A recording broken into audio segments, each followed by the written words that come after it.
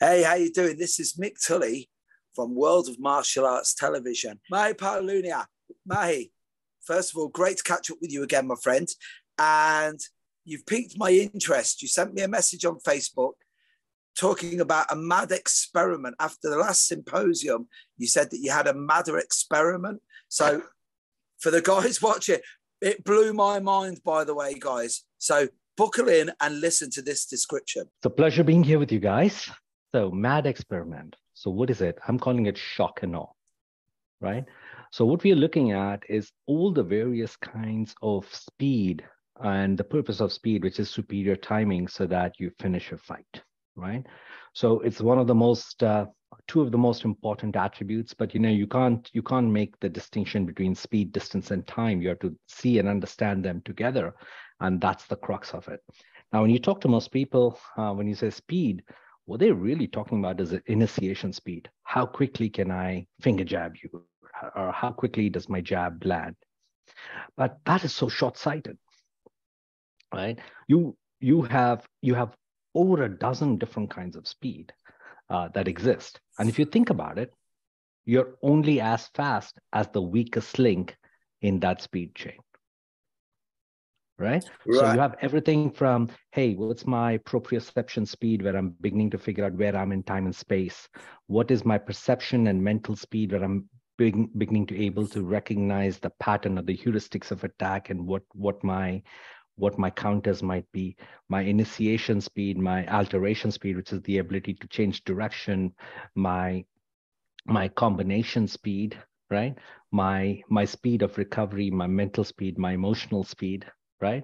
Then how do you also move beyond speed, which is, that famous line in Enter the Dragon, where that old monk asks Bruce, so you hit him? He said, no, it hit by itself. So there's no thought, there's no I, right? It happens by itself. You have that. Then you have the speed of deception, how you do setups and how deception comes into play, and how do you quickly change things. What Boyd in the 50s, when he came up with the OODA loop, would have called creating novelty in a system so that you're unpredictable, right? You have that deception speed, but it doesn't end there. Look, all of us are sooner or later going to become old farts, hopefully, and not die at 32, right? So as we are growing and becoming old farts, that physical speed diminishes. We end up with bad knees, bad hips, bad elbows. Our eyesight goes to dogs, so to speak, right? And, we're not as pretty as we think we are. That affects our speed too, yeah. And what happens then? So there's this whole idea of mature speed, where I'm playing the game, where I'm just outside your range and able to get you at will slowly, but you can't get me. This is the true meaning of, slow is smooth, smooth is fast, but that takes years and years of refinement. And then what do you do when you have limitations? Such as one of our ambassadors, he's paralyzed from his waist down, but you won't be able to touch him. So you have no footwork, you're not able to move. And how do you still maintain that speed? So that.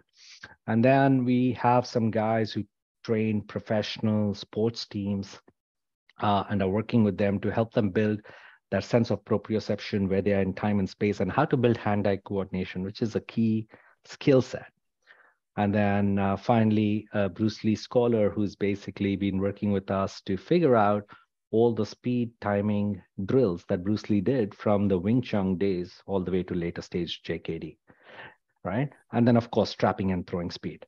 So now imagine all these different components of speed, getting some of the best of the best in the world for that piece, putting them in a room together and saying, showcase what you do, teach what you do, and let's go forward. So that's the damn insane experiment. But did you know what? As you're saying this, you've just been firing off so many synapses in my head, because the first thing I thought about was, bear in mind, I'm a comic book geek, right? And the latest movie, spoiler alert, apart from Michael Keaton, not very good, the Flash movie. But, hey, come on, Keaton will save anything, right?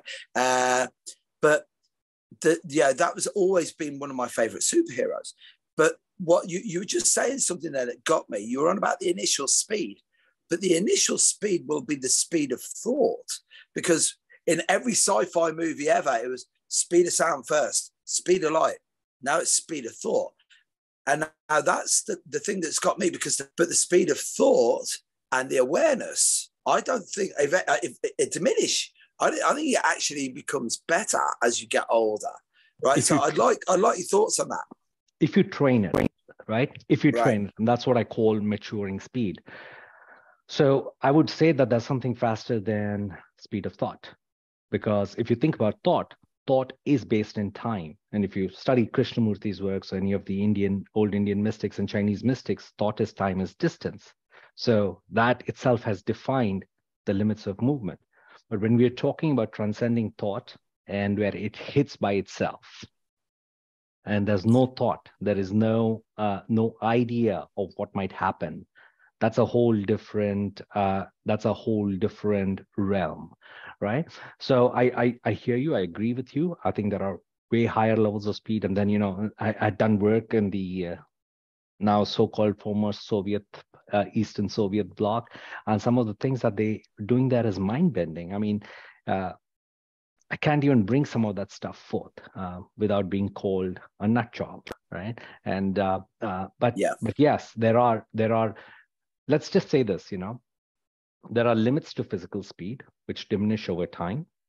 You have also emotional speed, which is your emotional content, right? And if you don't get that under control, it actually slows you down. So it can either act as a brake or an accelerator, depending on how you use it correctly. What the mental speed gives you is it gives you a target.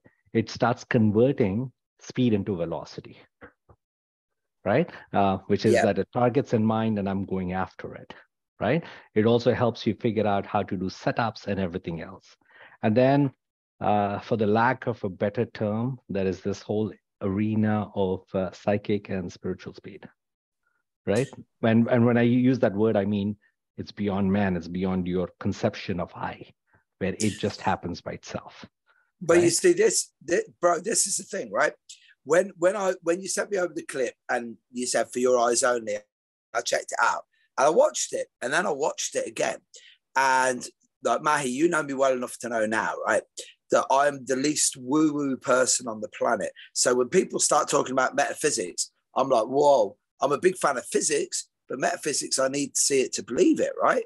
But what the case that you're making for me, by the way, it's just as you're explains this to me, I'm getting it in my head now, where it's like, it's the old trope of the old master, who can visualize what's going to happen. He knows it's, and you're like, is that the thing that we're scratching here? Is that the level? I think that's part of it, right? That's part of it. So I think all of us at some times have experienced this. Let's say you're driving really fast on a highway, right? Yeah. And you're about to crash or an accident's going to happen. Suddenly everything goes into slow motion. Your perception of time has changed. So it's a phenomena in hypnosis that we call time distortion. So speed is really playing with your sense of time and the other person's sense of time. And time is relative, right? Yeah. So the reason it is metaphysical is because most of us don't understand time and how it can change. It's kind of like, let's say you're standing in front of an ATM or a bank teller, and there are 5 people ahead of you. The second clock moves like, right? Exactly. And then you're on a hot date and time just flies and you're like, oh my God, what happened? It's 5 hours past, right? So, but it's the same amount of time, but your entire experience of it and how involved you were or not involved you were changes your perception, right? And that usually is not in conscious control. Learning how to bring that in, by the way, this is not something we'll be covering in the lab. This is a few years of study, but getting that under control is a critical piece. Does that make sense, buddy? 110%. Yeah. It's again, it's very matrixy Black Mirror to me, but it's that whole thing where it's, your perception of time.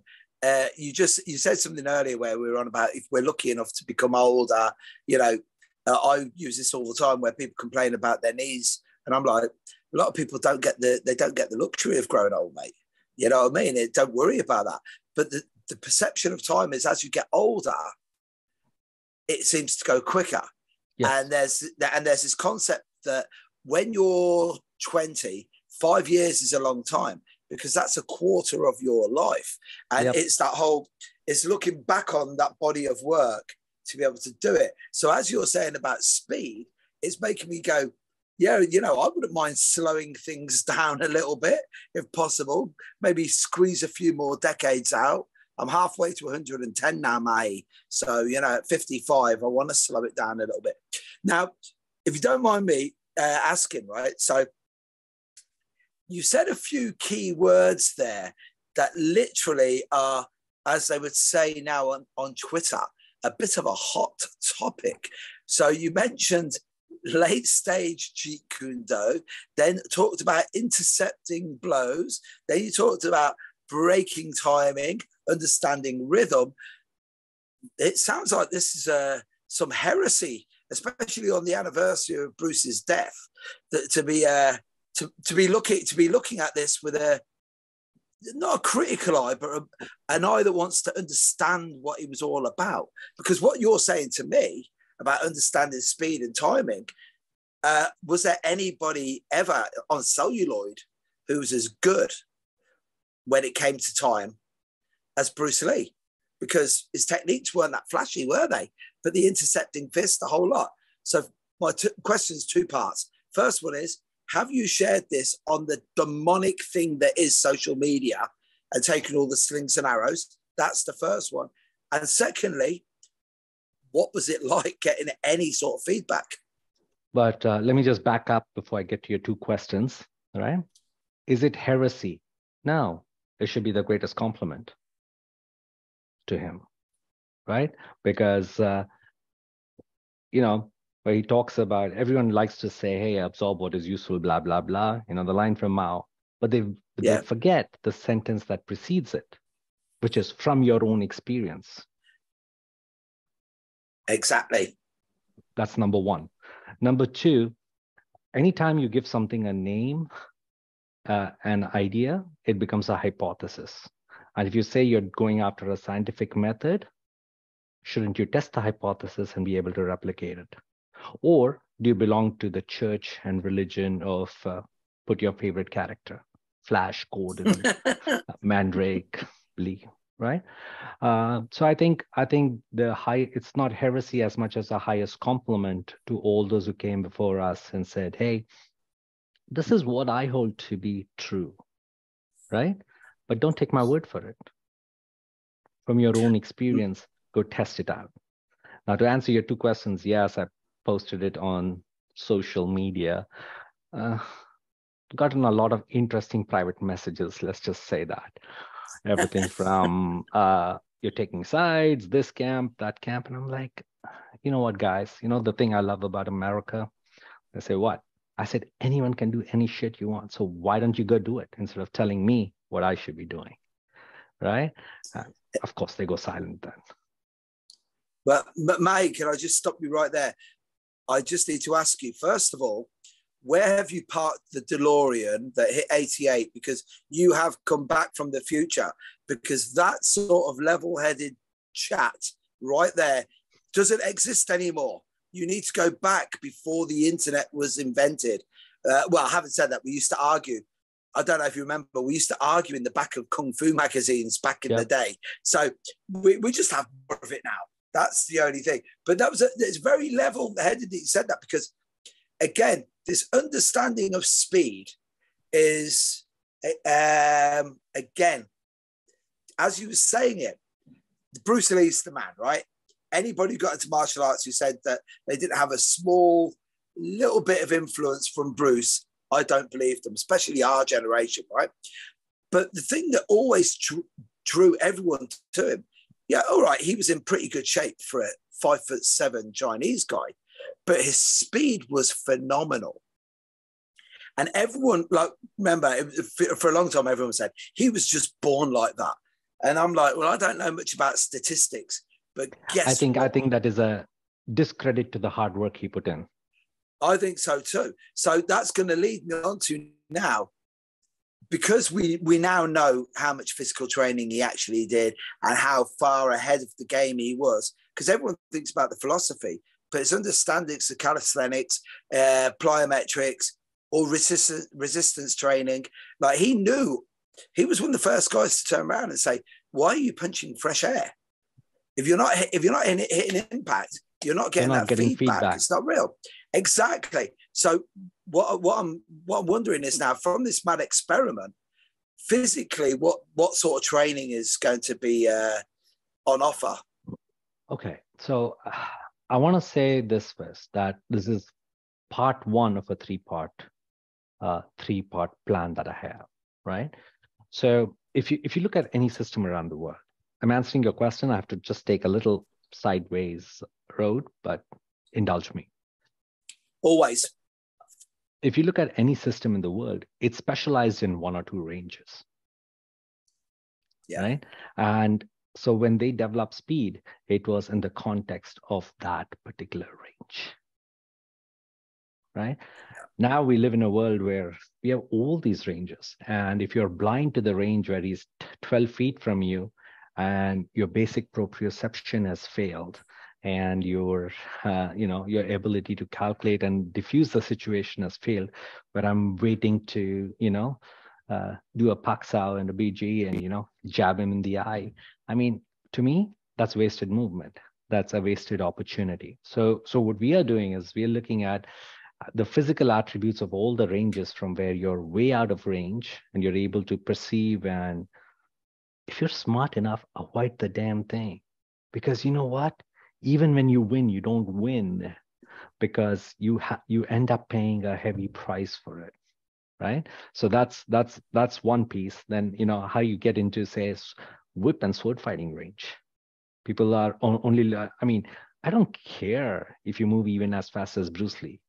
Bruce Lee didn't break the sound barrier. The whip does. Okay. Yeah. Bruce Lee wouldn't be able to move half as fast as a good Kali man moving with his sticks. So there's a different, so this is nothing against Bruce. He specialized, he was really good. He influenced many of us, including me, deeply, right? But there are other kinds and other levels of speed that also have to be looked at. And these come from different ranges, from different cultures, right? Now, when you start getting into kicking and punching range, when you start getting into kicking and punching range, you also have to develop what I call sensitivity speed. And when I say sensitivity, people just assume Wing Chun. No, there are traditions far older than Wing Chun. And that's what one of our ambassadors is going to show as to how the Chinese developed what is called listening energy, right? And how do I actually listen with my whole body and my psyche, right? So you get into the listening, that sensitivity and listening range where I don't have to be in my Chi Sao range to begin, right? And now from there, I'm getting into my trapping and grappling. Now we have a 9th degree Kung Fu Sansu, a world Shuai Jiao champion, and BJJ 5th Dan going to show how to throw quickly. And he also does sumo. Okay. So he's going to show, okay, from the trapping, how do you get into throwing and on the ground, right? So you have to look at all those ranges, but there's also one other piece. There's old Japanese Koryu traditions that a lot of people say, fufu, that doesn't work. But what they're doing is they're comparing a sport with a battlefield tradition of that day. But what they did really well is learn the idea of Zen, which is how do I get my mental and emotional content in place so that, this Mushin, no mind, nothing comes in the way. Right? How do I build that? So, we're looking at all these physical aspects and saying at all these ranges, let's isolate the different pieces and see what are the key skills that you can start to develop. That's part one.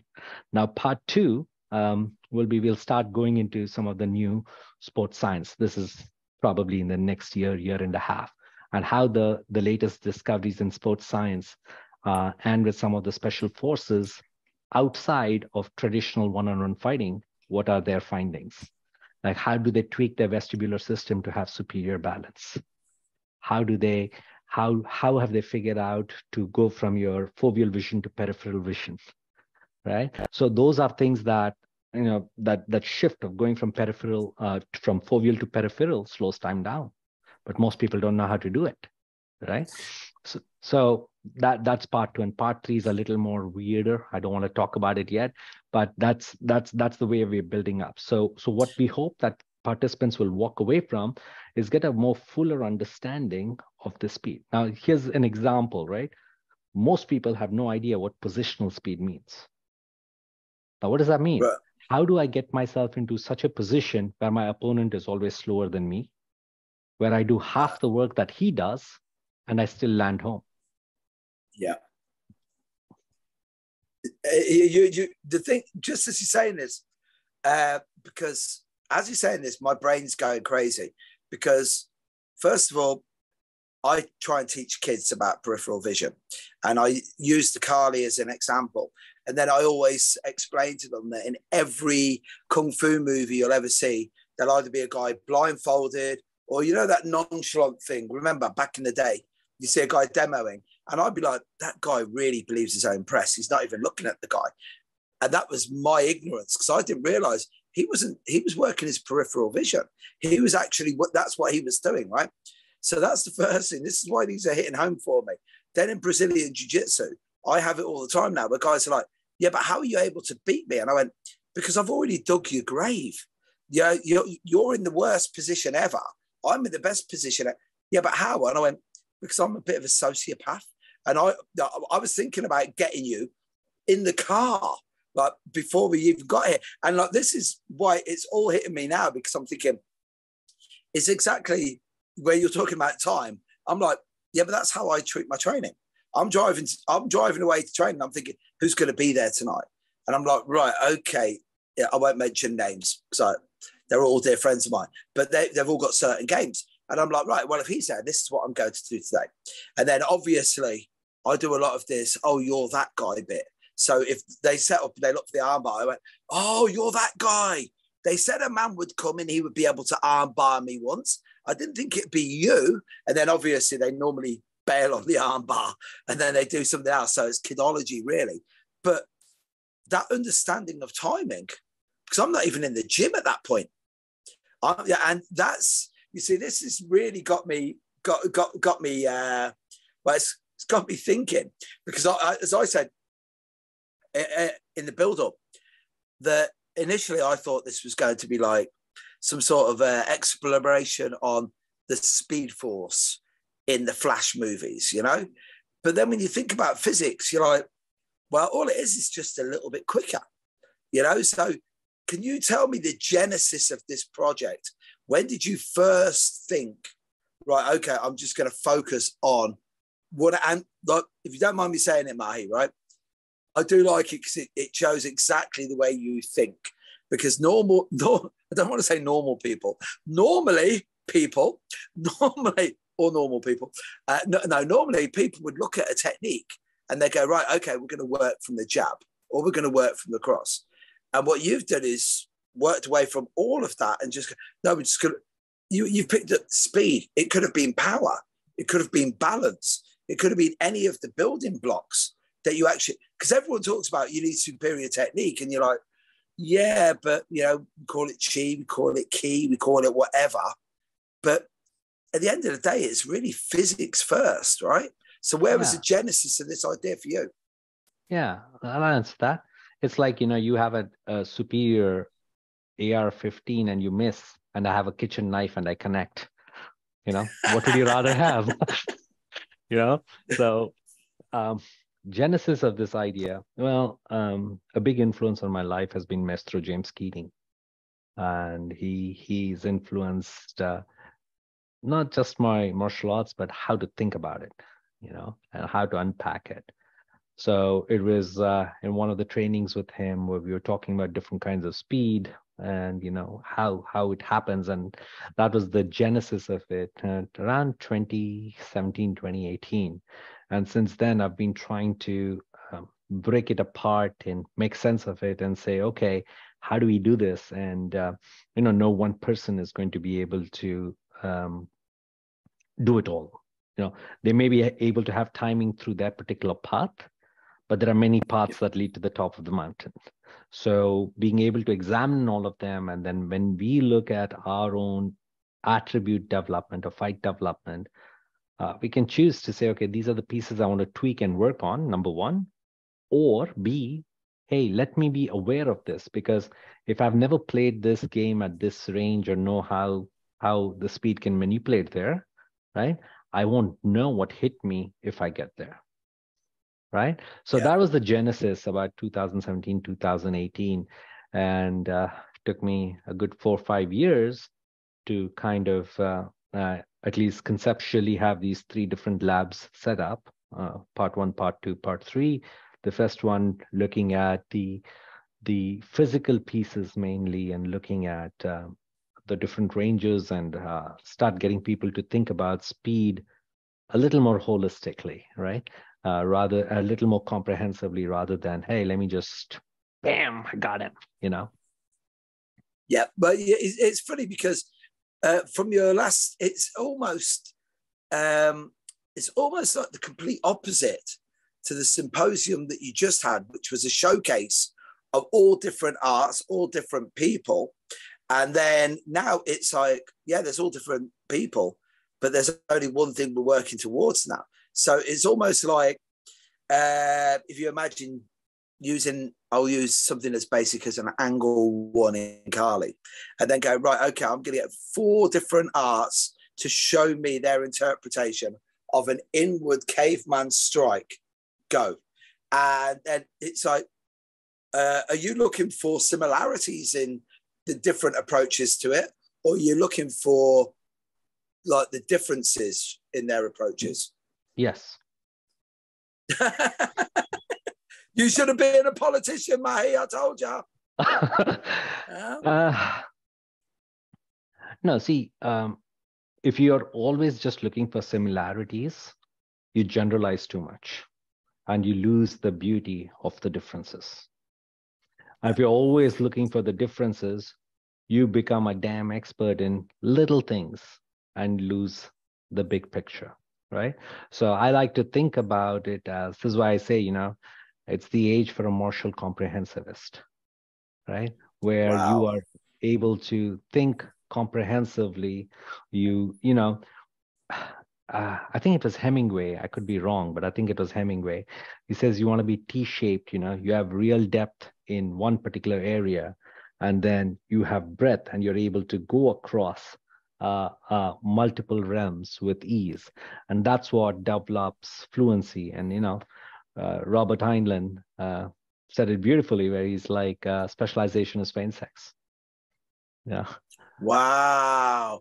Heinlein said that. Wow. Yeah. Well, when you said it, I think it was Hemingway who said it, but a really dear friend of mine, John Will, one of the first non-Brazilian black belts, he always says this. He said, people want to specialize, but they also want to know everything. He says, right now, people just want to have this all-encompassing knowledge. He uses jiu-jitsu because that's his art. And he said, everyone wants to understand everything broadly, but they only want to dig about 3 inches down. He said, no, you want to understand broadly, but you want to really understand deeply. And like he used the analogy of drilling for oil. He said, you've just got to keep going. And then if that doesn't work, then you go somewhere else. And I do like what you said there. We are in that age right now where people would rather look like they knew loads. Yeah, and I think the mistake is between means and ends. Even if I don't hit gold, it's who I become in the process of pursuing that gold that forever transforms me, right? And then the fact that, hey, I get this right now, like, wait, you were doing historical European arts and you're doing what now? I'm like, the essence of freedom is to be outside of other people's definition of you. Wow. Now that's profound. Yeah. But having said that, isn't that what we aspire to be as martial artists? That whole thing where you walk in the room and people go, I didn't realize you did that. And you're like, yeah, yeah. I'd rather you thought I was Bruce Wayne than Batman. You know what I mean? It's that whole secret identity thing. Yeah, it's kind of funny, you know. I think it's a maturity process from my perspective. Like when you first start getting something, you want to show it, especially in this social media heavy world. There's this amplification of what you do, right? But you sooner or later you realize that you don't want to show your gold, because when you show your gold too much, they know where to get you. Yeah. Right. So I think as you start, maybe we're becoming old farts, Mick. You know, we don't want to show our gold, and we just want to be like, I just want to have fun, you know. Yeah, you know, it kind of reminds me of that scene from Zorro, Antonio Banderas and Anthony Hopkins, and you know, with such little movement and elegance, the swords off, the swords off, you know. You know what? That's the kind of old man I want to be, you know. That sort of leans us into where I'd like to go with this. You've mentioned a few times about becoming an old fart, the passage of time, right? Now, this study that you've been undertaking in time, is this not just for martial arts, but for this crazy thing that we called life as you're going through it?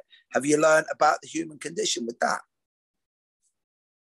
It has, because you know, when we do experiments like this as well, and life in general, you get to see the true sides of people. You know, you very quickly make the distinction between those who'll be on your team and those who won't. You know, those who will show up with a machete and cover your back, and those who will be like, hey man, I had a phone call, I'm sorry, I couldn't pay attention. You know, you quickly figure out who your circles are. And secondly, I think you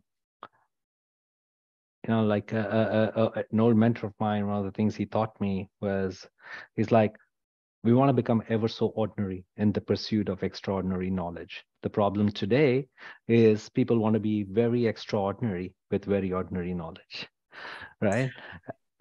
So that's the pursuit. So that's why I seek the very best of the best, who will make me ever more humble, so that I realize all the things that I don't know. And in that process, spark my interest, my curiosities, and, you know, do stuff that's fun for me. And hopefully that slows down the aging process. well, you know, this is the thing, right? Just as you were saying that, my mind went straight back to a quote from Hemingway, where Hemingway said, the crazy thing about being a human being is it takes 2 years to learn how to talk, and then it takes 60 years to learn how to listen. And I'm like, the man's got a real point there. And the ordinariness, that really has hit me, because for the longest time ever, and I'm not a narcissist, but I've always had a very high opinion of myself. But that's only because it's the truth. I'm being honest here. Up until 16, I was told I was worthless. So I created the person I am today. Yeah. So I was told I was going to be nothing. And then I'm like, right, okay, guess what? Not only am I going to do it, but I'm going to excel at it. And right up into, but even now, I'm still sort of the same sort of person. Why do you do jiu-jitsu? Why do you want to fight guys 30 years younger than you? Because I can, and I enjoy it. But the other part of it is, and now this, dear listener, you've heard it here first, I'm coming to the point in my life where I'm like almost getting to be at peace with being ordinary. And I know that sounds crazy, because that's a full circle yin and yang thing. But I no longer need to be the most interesting person in the room. I no longer need to be the most humorous person, well-read person. I'm quite happy to just look now and go, right, okay, let's see if this guy's got anything interesting. Because I've spent probably 30 years not listening to people, because I'm like, no, I'm infinitely more interesting than you are. You know what I mean? If you're any good, you'll up your game. But it's like I didn't think this was where we were going to go with this combo, because so good. But no, but it is good, because it's like, it's the understanding of the passage of time. When I was coming into this, I was thinking we're just going to talk about how fast you can make my jab. And now you're making me think all sorts of mad existential bear in mind, if I was 16, I wouldn't be able to have this because these dark thoughts wouldn't be good for me. But this, I'm like, forget it. I'm not going to listen to that. But it's the whole, just as you were saying there earlier, you know, slowing down the passage of time and trying to stay more childlike, you know, with that, you know, just the way that you look at stuff with that childlike wonder. And man, Mahi, yet again, you've taken me to places I didn't think I was going to go when we started this podcast. So when does this mad experiment start? Where is it, and how do you get involved? So all the info is on www.theimmersionlabs.com. It's November 3rd to November 5th. Now, when I say 3 days, I mean 3 days. Your ass is going to be on the mat 14 to 16 hours a day. Okay, so I'm not talking about come at 12 and leave at 3, right? Yeah. And that constitutes a day. No, you will come in at 6 a.m. and we'll probably go past 10 p.m. Okay, so think about it as 40 hours on mat, and you have 15 sessions, okay, from some of the best in the world. So it would be like, in my opinion, getting 15 to 20 seminars in concentrated in one place, one time, where you're able to holistically look at it. It's going to be the Bay Area, California. The way you get involved is just as always, there's an application form. We need you to fill out the application form. We go through an NDA and we have an interview. People are like, oh, you're just trying to make it elitist. I'm like, no, we get some very strange people, right? And I learned the hard way when in one particular experiment, I had 2 rival gangs from 2 different countries show up because they didn't want the other guy there. Okay. Oh, wow. And I was like, no, I don't want to deal with this. And, you know, it just takes away from what we are trying to do. We are trying to be the Switzerland where everybody comes and everybody's able to do things, right? Because this is not about being political or affiliated to anyone or anything. And that's why even the name that I have has nothing to do with martial arts, right? So it's like, it's just about jumping in, immersing yourself. And that's what you're trying to do. So yeah, November 3rd to November 5th, get your application in sooner than later.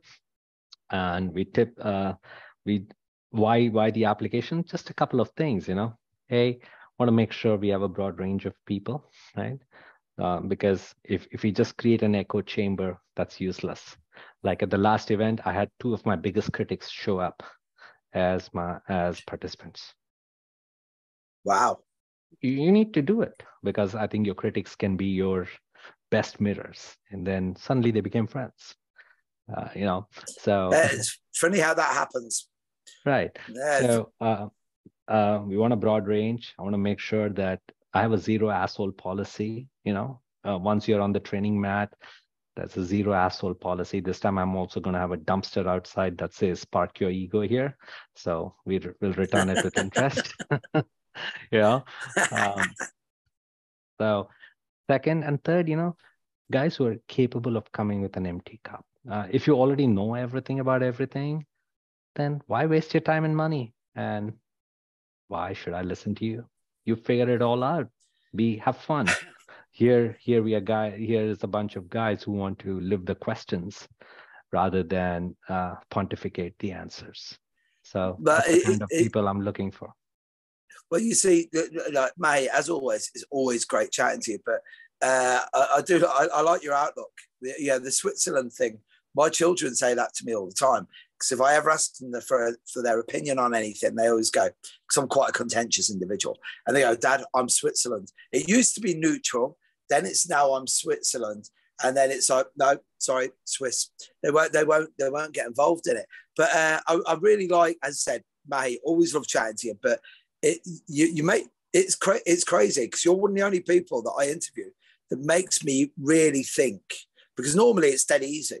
And that's not to denigrate anybody I've ever interviewed before, because it's quite easy. You just have to do a bit of research, and then if it's going to be about karate, we've always got some common ground.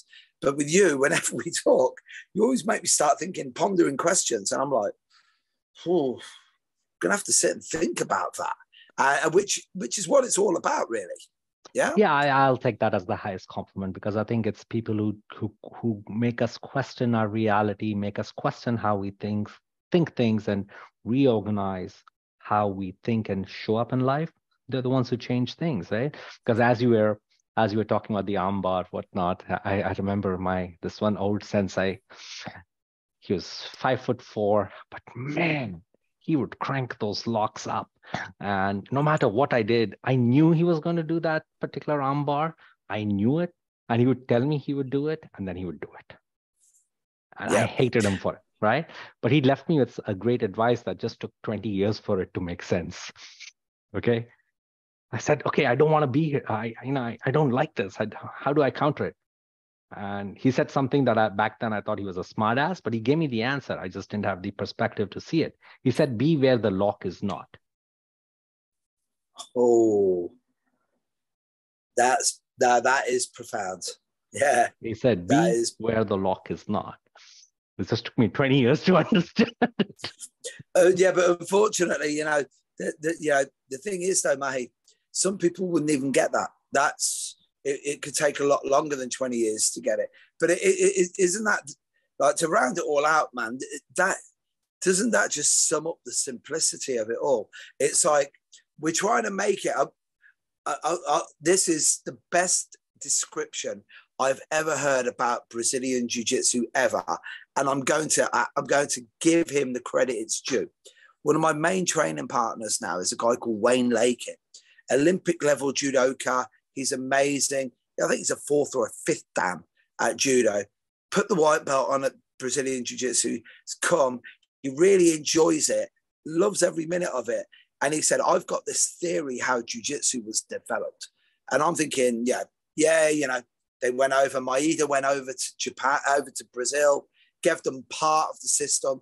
They had to figure out the rest. That's why it's this brand new martial art. And he went, no, they just looked at judo and went, how can we complicate this shit even more? And that was the thing. And I was like, that's Brazilian Jiu-Jitsu. Because when you get judokas in, everyone's like, he's got a very limited game. And you're like, he's got a great Juji-Gatame that he can hit from 15 positions. Yeah, but he hasn't got 15 arm bars. He doesn't need 15 arm bars.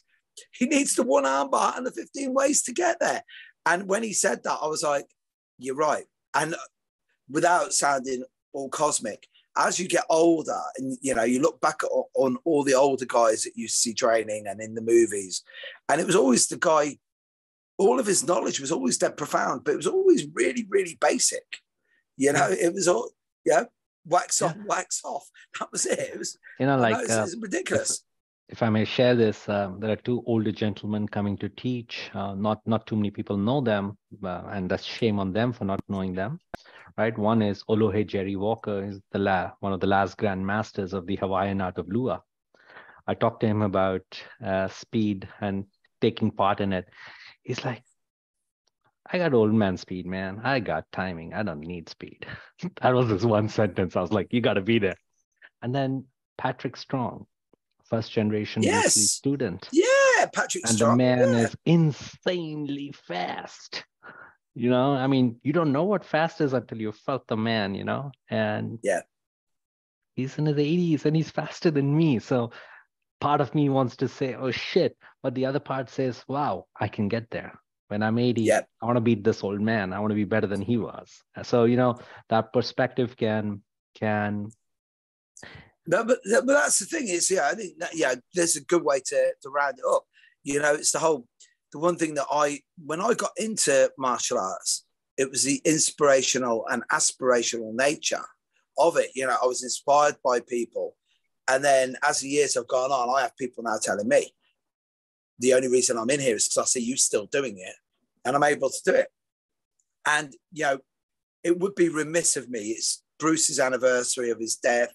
And it is a classical mess. And you just mentioned Patrick Strong. And as I always say, Mark Stewart, he's from a completely different lineage in Jeet Kune Do, but I love the guy. I think he's amazing. I love him. And I honestly, on the 50th anniversary of the death of Bruce Lee, when you mentioned Patrick Strong, I'm thinking to myself, wouldn't it be great? Because all of those original guys, they never fell out with anybody. It's all of their acolytes and disciples that seem to argue with each other. And it's like, because Guru Dan will never say a bad word about anybody. And well, even I stay in line because I don't want to upset Guru. But the thing is, it's only when guys act like complete clowns, but it's none of the older guys. And, it is that, wouldn't it be great as, you've created Switzerland. Wouldn't it be great if some of these guys actually just went to the Alps? You know what I mean? And just, I said, really hope so, because I think, for all the talk about using no way as the way, no limitation, no map, so many of them have boxed themselves into their own prisons and become their own guards. And they almost, this is my perspective, what the hell do I know? But to me, it feels like... I totally agree. It feels like, you want to be in my prison, you better pay me X amount of dollars before I give you the privilege of being in my prison. Yeah, but you see, Mahi, this is the thing. This is all lineages. I have friends of mine, and they're lovely guys, and I don't mind this being on this. This is my part and shot on this thing. I've got friends of mine from all lineages, and I mean including mine, who have literally allowed themselves to, go from that once fluid man. You know what I mean? The gravestone that Bruce famously had made up. And I'm going, but you're a slave to it. And don't get me wrong, I get it thrown at me all the time. All you do is Brazilian jiu-jitsu, Thai boxing, and a bit of Kali. And I'm like, yeah, but that's what suits me. When I go to a restaurant, I only eat prime rib, chicken wings, and I'll have gherkins if they're frickles, as long as they're deep fried. But that's how my martial arts is. And you look at this guy, but I'm prepared to try anything else. And I see it, especially in Jeet Kune Do. Jeet Kune Do should have been MMA, but we were too busy arguing with each other. That's why. Who would want to turn up and see a load of guys bitching about each other? It's ludicrous. And then you're not very good. And I'm like, I know I'm not very good. That's why I'm still training, mate. You don't need to tell me anything that I don't know. Like I tell all the guys, I'm like, I agree with you. Like, what I tell them is, hey, you really want to beat up an Indian guy with glasses? You think that's going to improve your street cred? But what happens when I kick your ass? Ouch. That's the thing, bro. That's the thing. But Mahi, as I said, I really mean this from the bottom of my heart, man. Always great to see you. Thank you, sir. And for the guys who are watching, it's a real shame that we can't ever record when I'm talking to Mahi off camera, because now that would be a great podcast. But land you and me in trouble, Mick. We'd both be in trouble then. But Mahi, so good to see you, brother. As always. Thank you, brother. Thanks, brother.